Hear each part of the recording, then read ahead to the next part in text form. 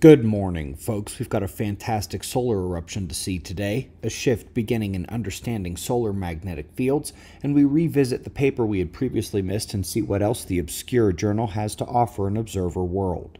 We are starting with our star, and we find the last 24 hours didn't have much in the way of solar flare activity. The coronal hole stream continued its weak impact without much geomagnetic instability, but one of the massive plasma filaments on the north did have an eruptive event, slowly lifting and then tearing away from the corona. This eruption was luckily headed due north, but once again it reiterates how we must closely monitor the plasma filaments as an equally eruptive risk to sunspot flares. Several more on the disk at the moment.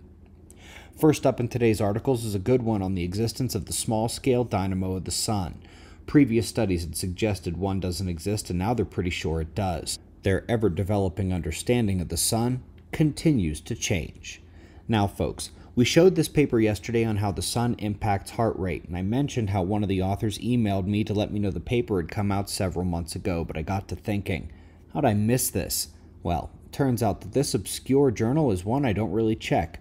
So I went through and dug a bit more into its archives. It's got several papers worth reading, including this one on how geomagnetic storms negatively impact oxygen production from plants.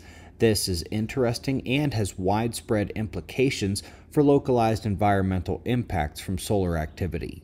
This next one is quite expansive as it reviews the many different ways we know atmospheric electricity impacts biological processes down to the molecular level, and then investigates the various reasons why that might be the case. Lastly, a good follow-up to the one on heart rate impact. For probably the 20th time, we have a study confirming that solar activity does have an impact on myocardial infarction, on heart attacks.